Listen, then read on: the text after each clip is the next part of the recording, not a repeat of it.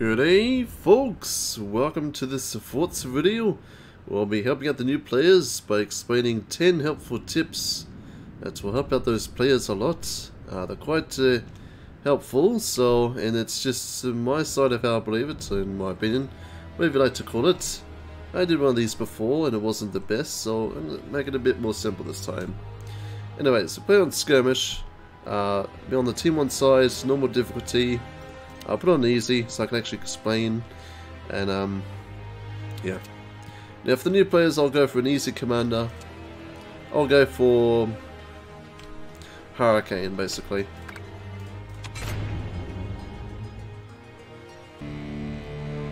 Okay, so whatever match you play on, you either start on Team 1 or Team 2, which is left or right. The first tip I have for the new players is to always immediately place your mine or the tech first.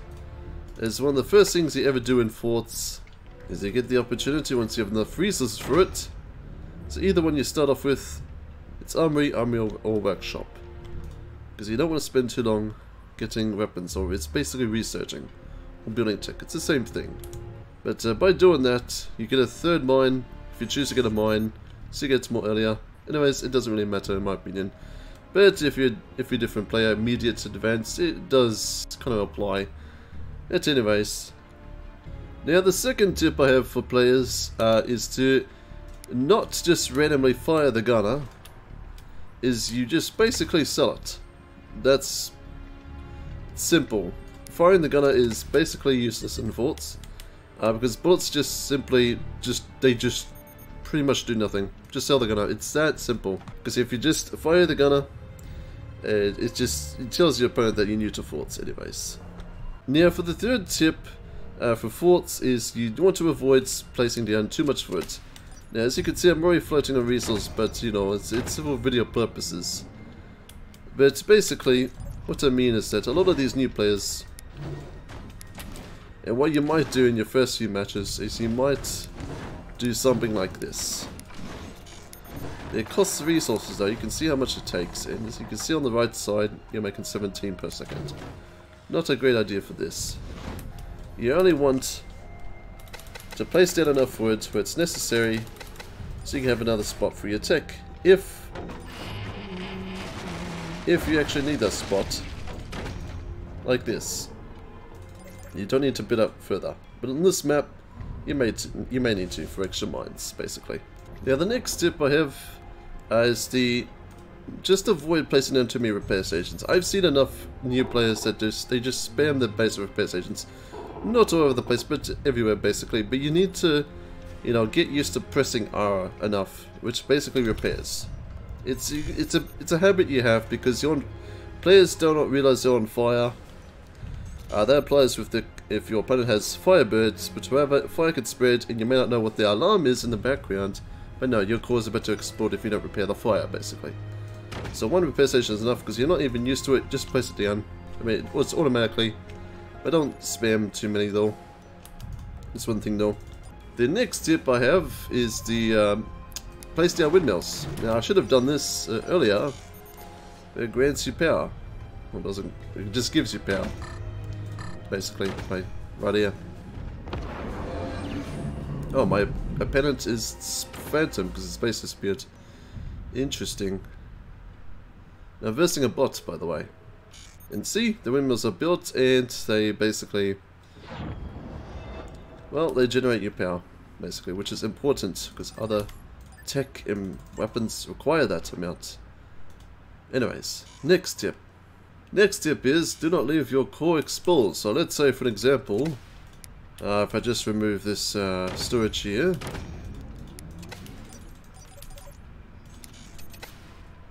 Let's say your core was one wood away from one piece of wood protection, or if it doesn't even have any protection at all. This is one of the things, because players they tend to forget that the core is exposed and it could be sniped or, you know, or one-shotted, which means game over. So you want to have protection, not just not one piece of protection, no one piece of wood. No, you need more, like this. This should be enough. Or, if you're smart and you worked this out earlier, you could do something like this. More layers. But I'll do that in another video for intermediate or experienced tips. The next tip I have is always have pre-anti-air. Players do not know this because a lot of players, they always get, and it's not just new players, also a lot of intermediate or experienced players, they just get nuke rushed. And two nukes fly in and they just ruin your day completely. So to avoid that, always a few machine gunners, you know, have a door or not, can be placed here.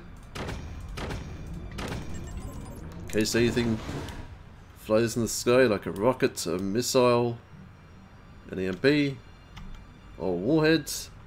Well, as long as you have anti-air ready, your opponent cannot surprise you. See? That's an example right there.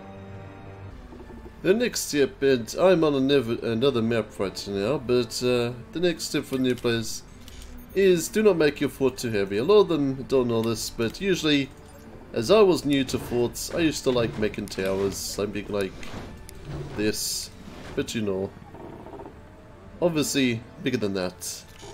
But yeah, a lot of players don't know this because they build out and they don't realize the red flashy wood thingies down here for just as you can see, when this flashes it's about to break. And some players forget about that and collapse the base if they're unlucky.